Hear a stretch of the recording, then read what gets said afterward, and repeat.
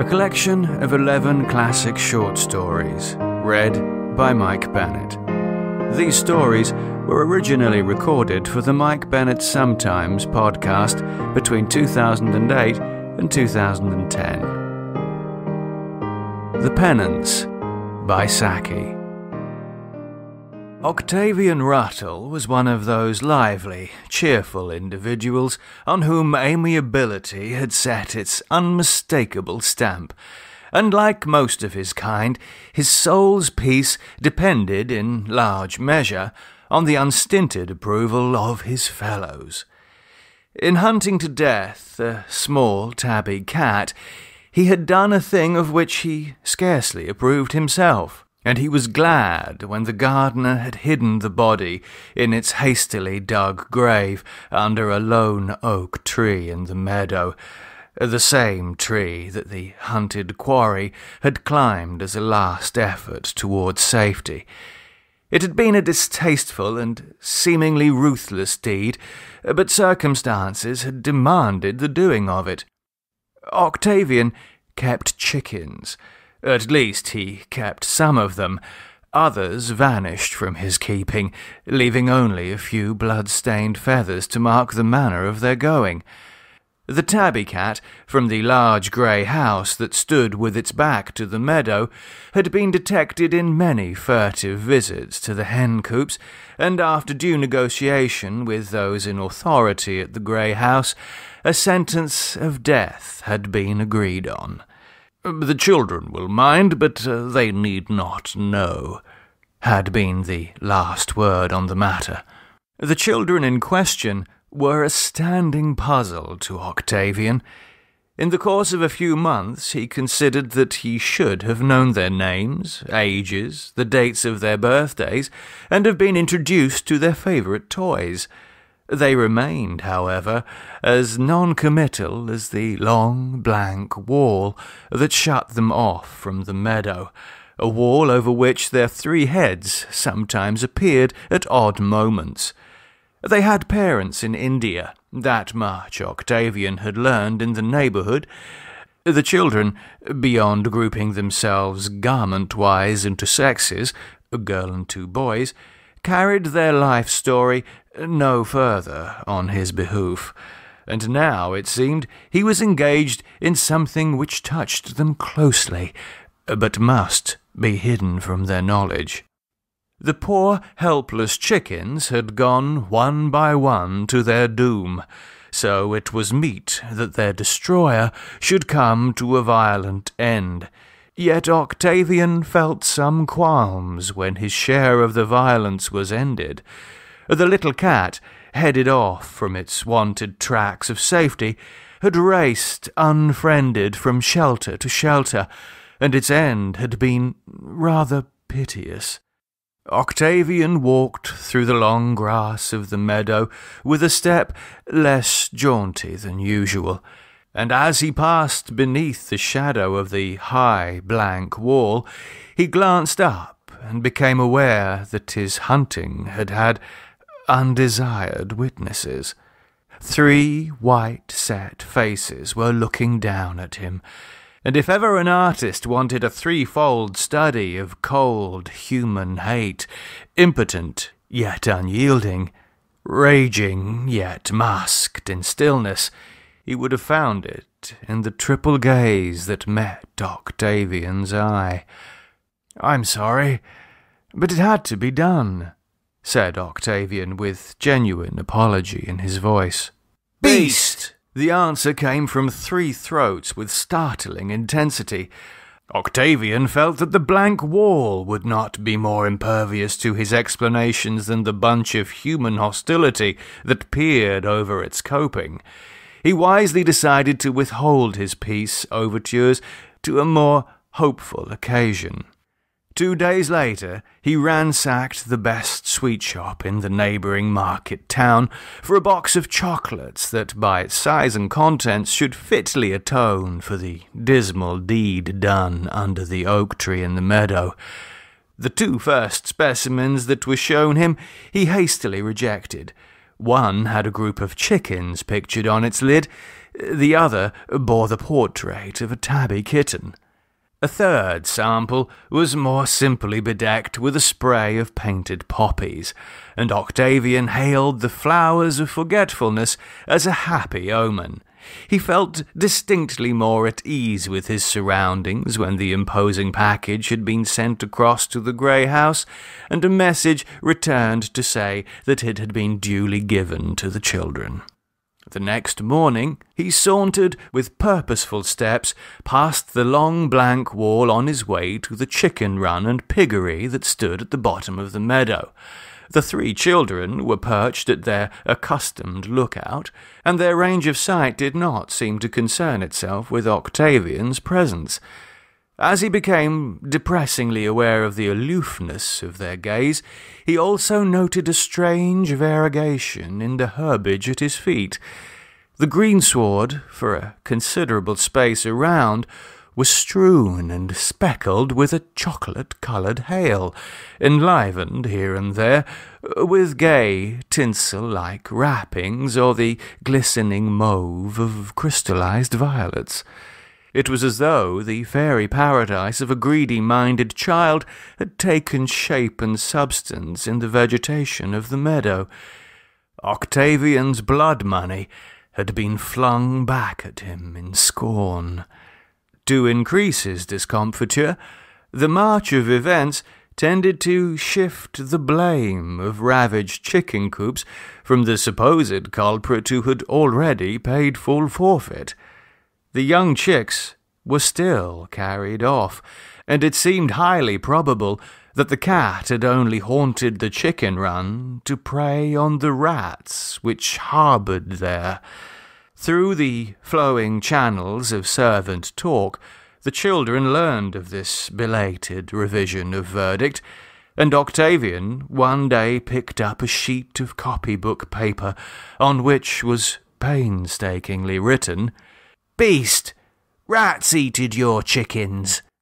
More ardently than ever did he wish for an opportunity for sloughing off the disgrace that enwrapped him and earning some happier nickname from his 3 unsparing judges. And one day a chance inspiration came to him. Olivia, his 2-year-old daughter, was accustomed to spend the hour from high noon till 1 o'clock with her father while the nursemaid gobbled and digested her dinner and novelette. About the same time, the blank wall was usually enlivened by the presence of its 3 small wardens. Octavian, with seeming carelessness of purpose, brought Olivia well within hail of the watchers, and noted with hidden delight the growing interest that dawned in that hitherto sternly hostile quarter. His little Olivia, with her sleepy, placid ways, was going to succeed where he, with his anxious, well-meant overtures, had so signally failed. He brought her a large yellow dahlia, which she grasped tightly in one hand and regarded with a stare of benevolent boredom, such as one might bestow on amateur classical dancing performed in aid of a deserving charity. Then he turned shyly to the group perched on the wall and asked with affected carelessness, "Do you like flowers?" 3 solemn nods rewarded his venture. "Which sorts do you like best?" he asked, this time with a distinct betrayal of eagerness in his voice. "Those with all the colours over there." 3 chubby arms pointed to a distinct tangle of sweet pea. Childlike, they had asked for what lay farthest from hand, but Octavian trotted off gleefully to obey their welcome behest. He pulled and plucked with unsparing hand, and brought every variety of tint that he could see into his bunch that was rapidly becoming a bundle. Then he turned to retrace his steps, and found the blank wall blanker and more deserted than ever, while the foreground was void of all trace of Olivia.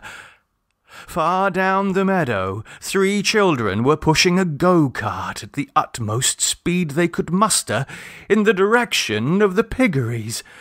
It was Olivia's go-kart, and Olivia sat in it, somewhat bumped and shaken by the pace at which she was being driven, but apparently retaining her wonted composure of mind. Octavian stared for a moment at the rapidly moving group, and then started in hot pursuit, shedding as he ran sprays of blossom from the mass of sweet pea that he still clutched in his hands. Fast as he ran, the children had reached the piggery before he could overtake them, and he arrived just in time to see Olivia, wondering but unprotesting, hauled and pushed up to the roof of the nearest sty.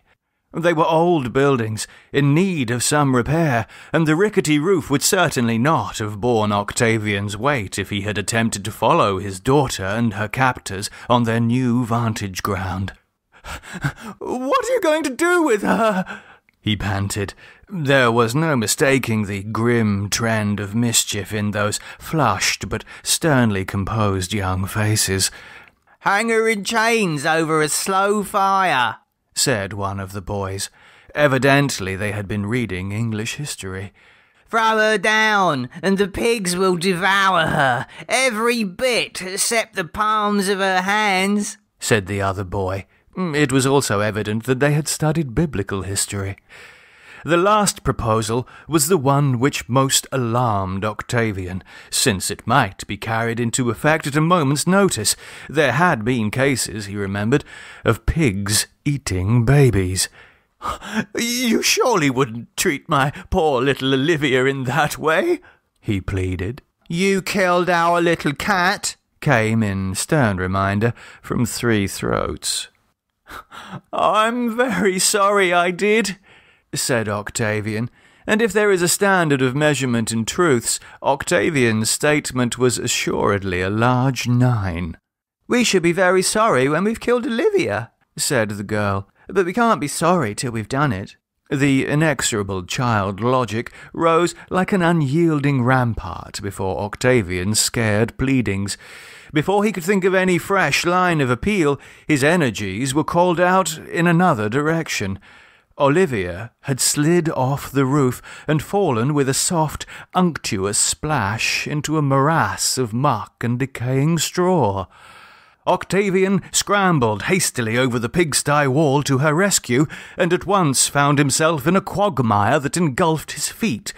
Olivia, after the first shock of surprise at her sudden drop through the air, had been mildly pleased at finding herself in close and unstinted contact with the sticky element that oozed around her, but as she began to sink gently into the bed of slime, a feeling dawned on her that she was not, after all, very happy, and she began to cry in the tentative fashion of the normally good child.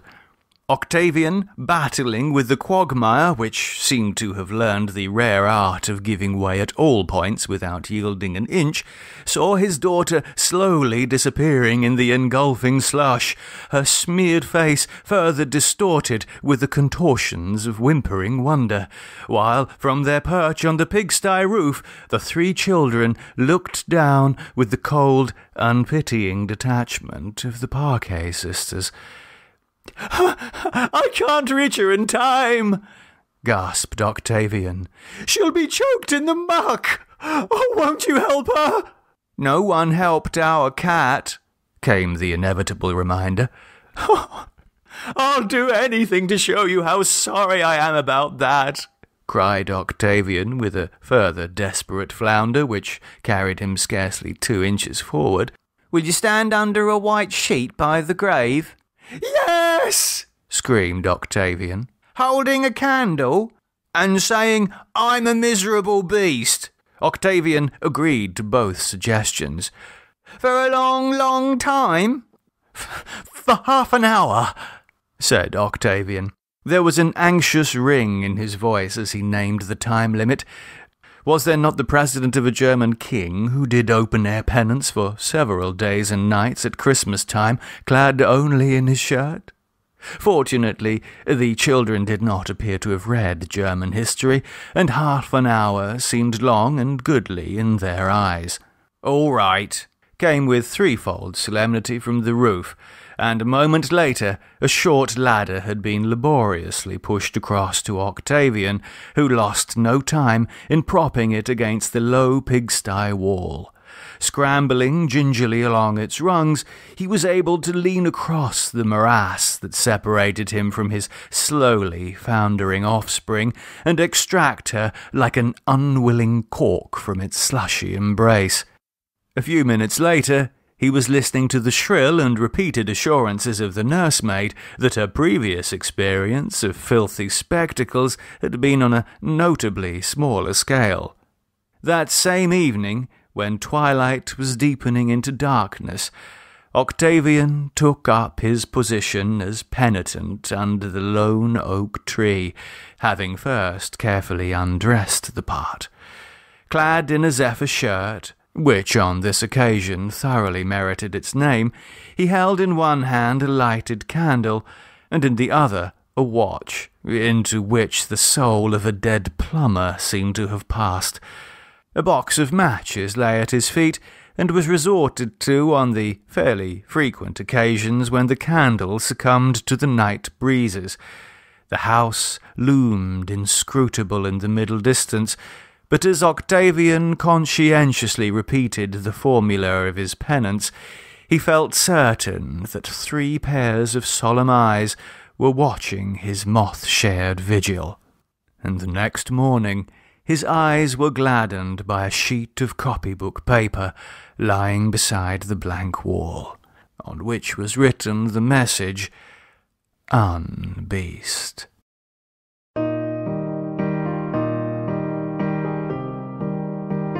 Thank you for listening. You can find more podcasts from me either here at podiobooks.com or at www.mikebennettpodcast.com. Music on the podcast, Chopin is Dead, by Adhesion. More details at www.evilresidence.com.